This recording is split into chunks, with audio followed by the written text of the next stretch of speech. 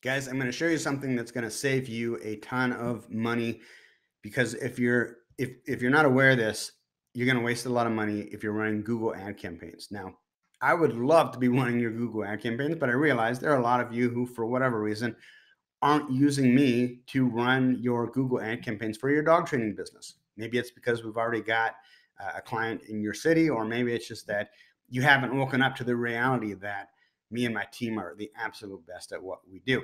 In any event, if you're running your own Google ad campaigns, or you've got somebody else running your Google ad campaigns, you want to be aware of this. There is a new TV show on A&E called America's Top Dog. It's kind of like an American Ninja type show where you have police dog handlers with their dogs competing, going through different obstacle courses and getting through different challenges like nose work and different stuff. In fact, Amanda Calderon, who I believe is a member of our dog trainer marketing group here on Facebook, or if you're watching this on Facebook, it's here on Facebook. If you're watching this on YouTube, it's over on Facebook. Is actually on the show. I think her episode is going to be featured this week, in fact, and we're all super proud of Amanda because it's just what an amazing opportunity. Here's the problem, though. As this show continues to develop more of a fan base and it starts to take off, and my gut feeling is it probably is going to take off because it's a great concept and a really fun show, you're going to start seeing more searches in your area for things like America's Top Dog or America's Top Dog Trainer, that type of thing. And if you haven't added that to your negative keyword list, what will happen is your ads will trigger, and people searching for anything related to the TV show are going to see your ad. And we know from experience that people will click on anything. So they go to Google and they type in America's Top Dog and they see your ad come up. They're clicking on it, even though the ad doesn't say anything about, the TV show.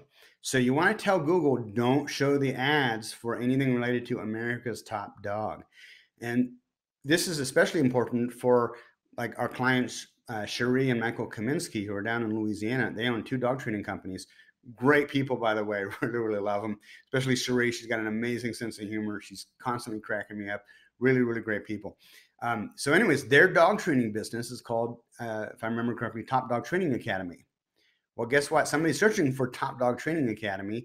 That search term is very close to America's Top Dog.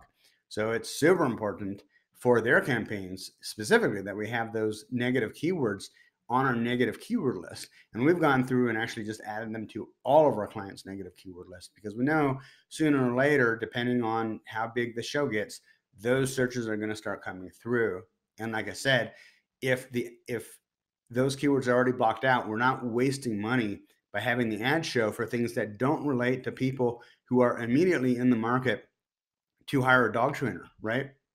So that's my tip, and if you're running your own campaigns and you don't really know what you're doing or you don't really know what the hell I'm talking about, it might be wise to get in touch with me, and you can do that through dogtrainertoolbox.com. In the upper left-hand corner, there's a box you can click on that says Expert Google AdWords Management, Expert Google AdWords Management for dog trainers only. Click on that box, read through that page. At the bottom, there's a link to my calendar app. You can book a free 30-minute phone conversation with me if what you read makes sense, so that we can get on the phone and find out if what we're doing with Google Ads would be a good fit for helping you grow your dog training business. Hey, I'm Adam Katz for dogtrainertoolbox.com. Talk to you soon, guys.